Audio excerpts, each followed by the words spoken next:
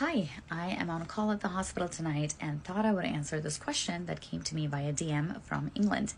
And the question was, what are the main differences between a vertical incision and a horizontal incision for fibroid surgery?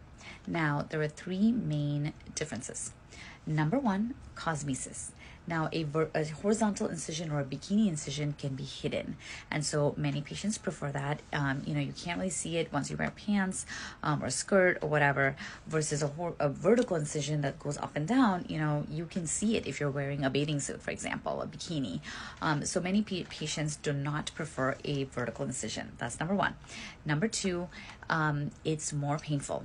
A vertical incision is a lot more painful post-operatively than a low horizontal incision. And number three, it can take longer to heal. So a vertical incision takes longer to heal than a horizontal incision. So why would anybody do a vertical incision? This is a good question.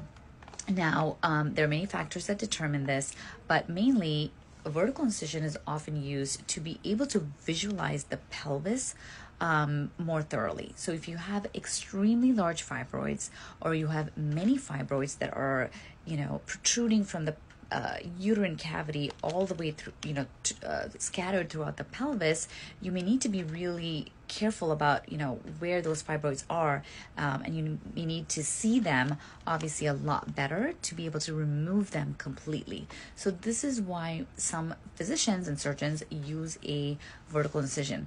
It also depends where in the world you are. In the United States, we actually use a horizontal incision for almost everything.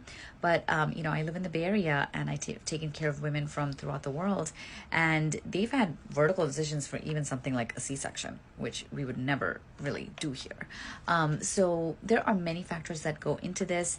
I would definitely discuss your thoughts with your surgeon, but know that these are some of the main differences. Okay, good luck, and let me know if you have any other questions.